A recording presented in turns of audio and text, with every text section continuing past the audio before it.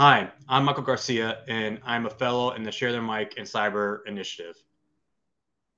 In 2007, the first iPhone was released, and 4G connections rolled out a year later. With wide-scale adoption of smartphones and access to 4G, mobile apps took off. It was unthinkable back then that we'd use a cell phone to get in someone's car, translate a menu to different languages in real time, and FaceTime someone from across the world with literally no lag time. Yet the cybersecurity implications of these apps were not thought of until the incidents started happening. Few, if any, raised alarms about foreign interference in elections by manipulating social media, the sale of American data to unregulated data brokers that could then be bought by law enforcement agencies was one of a dystopian future. And the proliferation of virtual currency, starting with Bitcoin in 2009, helped give rise to devastating ransomware attacks, all of which brought on by the onset of 4G applications. With deployment of 5G towers throughout the United States, 5G capable phones and other devices will increasingly proliferate. But the true benefits of 5G will be those taking advantage of reduced up and down data streams, primarily virtual reality and augmented reality applications, or VR and AR for short. The increased adoption of 5G devices in the United States will spur widespread use of AR and VR, primarily known as extended reality applications, or XR for short, and it'll become accessible through a single or set of metaverses. By this, I mean a collection of virtual ecosystems that will allow users to interact with each other and their surroundings in a creative and collaborative manner in virtual spaces or physical environments that are digitally manipulated by static or mobile devices. In other words, one does not need a VR headset to access the metaverse, but one simply only needs access to a cell phone and the internet. The global XR market could be anywhere from $476 billion in 2025, which would be an increase from $46.4 billion from 2019. The EU estimates that it could create anywhere between 440,000 jobs to 860,000 jobs by 2025. Indeed, one prediction estimates that the world could see 23 million jobs created.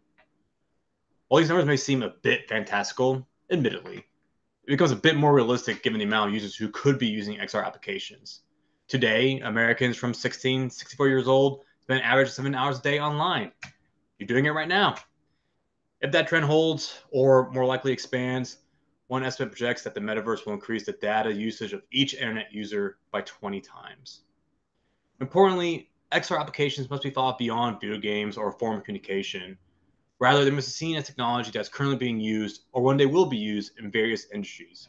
For example, since 2017, a water utility in Australia has used VR to allow users to walk through a virtual model of the treatment plant, helping them identify more design problems than traditional walkthroughs. U.S. Army Corps of Engineers is identifying AR, VR solutions to help with flood risk management infrastructure.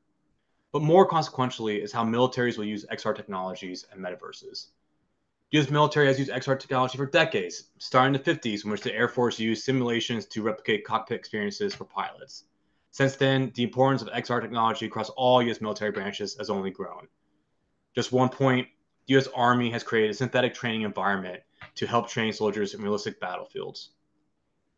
Highlighting these use cases is important to detail the significance of the cybersecurity implications that could arise if a bad actor successfully exploits vulnerabilities within these systems. VR headsets, for example, will introduce a host of new vulnerabilities that could allow hackers to record audio and steal sensitive information. Malicious actors could also exploit XR software to achieve their goals by taking over a user's VR headset, to look at their screen, to turn on their microphone, and install a virus on their computer, and others. But one of the more unique outcomes that a bad actor could achieve is by physically manipulating a user. This has honestly been dubbed the human joystick phenomenon. In fact, one study found that nearly 90% of subjects could have their movements controlled by addition of content to their VR screen. One could imagine the consequences that could happen in a military context. Moreover, bad actors don't need to exploit a headset or an XR software to achieve their goals, but they could potentially a data hosting provider, like a managed service provider, and launch additional ransomware attacks that would encrypt the data that is necessary and needed for the XR application to function. Lastly, all these examples touch on various aspects of users and organizations' privacy, an issue that we've been grappling with for decades. The United States must also contend with how other governments are developing policies to incentivize or regulate their XR market, which could impact how they're used within the United States. The European Union, for example, has created a strategy to detail how it will incentivize its XR market on one hand, while simultaneously initiating processes to decide how to regulate this market on the other. South Korea and Japan are investing millions of dollars to provide government services to their citizens in the metaverse. But more consequential is how China views the metaverse. China's created a 5-year plan that details how to become a global leader in supplying the XR technology supply chain. In this plan, it notes that they will develop dedicated processing chips for VR, near-eye displays, and other key devices. China has also taken a prominent role in developing international standards, primarily through the UN's focus group on the metaverse. Through this working group, the UN is analyzing the technical requirements of the metaverse for the international community. China has a representative in nearly each of the 10 sub-working groups and recently held the focus group's second forum in Shanghai this past July. As an aside, the United States is absent in this focus group.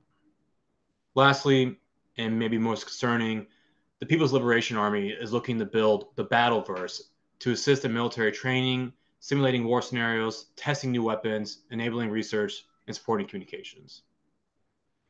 Compared to China and other countries, the United States is woefully behind in establishing any policies to incorporate XR technologies into society, let alone dealing with cybersecurity concerns.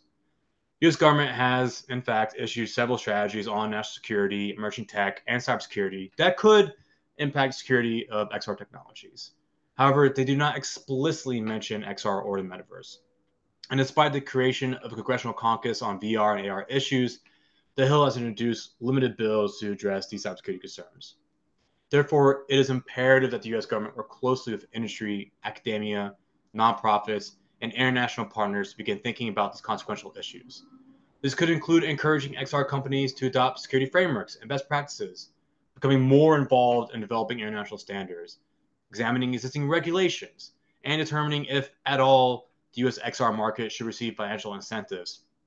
And most notably, whether or not we should incorporate these XR technology companies into our critical infrastructure paradigm so that the U.S. government can leverage certain authorities, forums, and information sharing protocols to enhance cybersecurity efforts.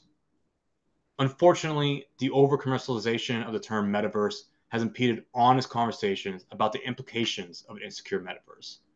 As a result, U.S. policymakers run afoul of repeating a critical past mistake, failing to secure technology before it ushers in a new era of national security concerns.